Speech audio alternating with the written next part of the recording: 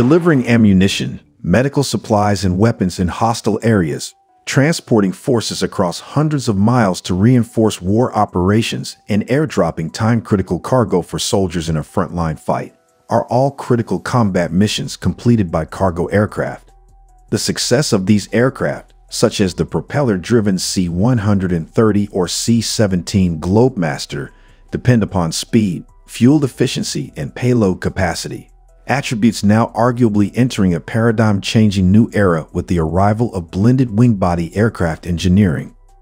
Air Force Secretary Frank Kendall announced that the service has awarded a blended wing-body prototype contract to a private firm called JetZero, an innovative technology firm involved in cutting-edge blended wing-body aircraft.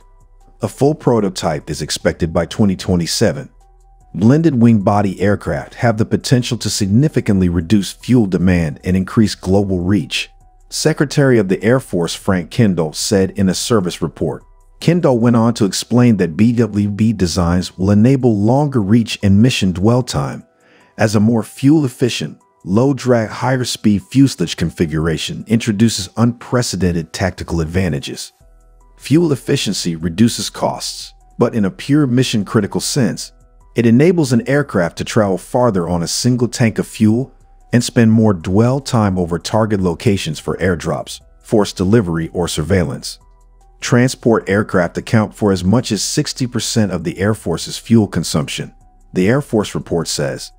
The largest advantage of the aircraft could well be its unprecedented space and cargo carrying capacity, as it appears a new BWB aircraft could accommodate a massively increased payload in terms of passenger capacity or weapons delivery.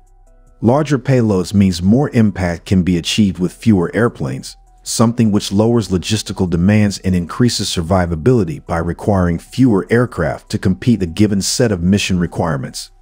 Yet another huge potential advantage with this kind of huge-body BWB aircraft would be in weapons platform transport, as heavier armored vehicles or greater numbers of tactical and medium-sized armored vehicles can be transported. An ability to transport larger weapons systems such as howitzers, mobile protected firepower vehicles, and maybe even an Abrams tank someday would help the Army's goal of become a rapidly deployable, expeditionary force capable of quickly massing combat power when needed in combat emergency.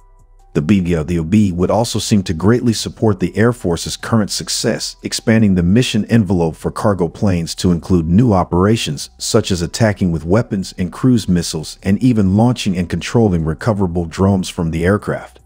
BWB possibilities would seem to massively enhance these kinds of fast-developing concepts of operation. The Air Force released a picture or rendering of its emerging BWB configuration, which looks a little stealthy with a blended wing-body fuselage. However, while the main body configuration resembles the stealth aircraft, the BWB prototype does have vertically protruding wingtips and elevated engine structures on the back end. These contours are likely to generate some kind of radar return signal or rendering to ground-based enemy radar and air defenses. However, the main fuselage design does appear as though it would certainly lower the radar signature of a larger cargo aircraft, a survivability-enhancing trait. While Kendall and other Air Force leaders explained that BWB aircraft introduce commercial advantages as well as military ones, there is certainly no shortage of ways these kinds of BWB designs could bring tactical and operational improvements to combat. With longer reach, a single aircraft can perform missions which might otherwise require more aircraft and perform missions without needing to put airmen at risk by flying a large, non-stealthy tanker aircraft. If you enjoy content like this, please like and subscribe this video as I appreciate all your support.